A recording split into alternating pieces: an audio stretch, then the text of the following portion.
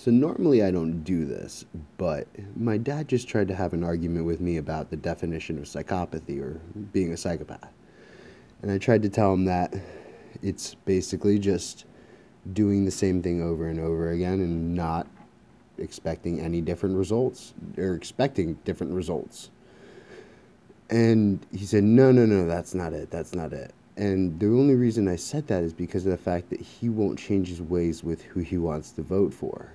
It doesn't have to do with Bernie or Hillary or anything like that. Bernie is, for some reason, just not his style. And Hillary has money, so he likes that. But then there's, who is it? Bloomberg. He said Michael Bloomberg might enter the race because Donald Trump is such an asshole. But really, like, why can't we break away from doing the same thing over and over again? It's ridiculous. It's absolutely insane. I have no idea why we can't just actually work together. It's not that hard. It's pretty simple, actually. Really simple, actually.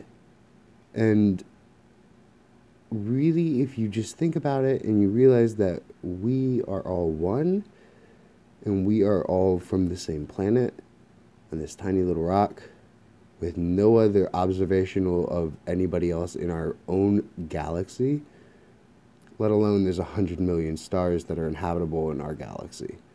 And there's another galaxy next to us, and another one after that, and another one after that. If we're the only smart people on this planet, in this Earth, in this galaxy, in this universe, we are fucked. Clearly.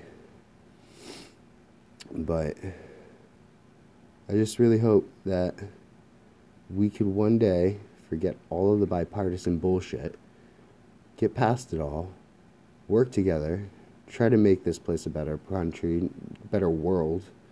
Who gives a shit about the lines that man drew as maps? That's claiming. That has nothing to do with what you are, who you're from. So, I just hope that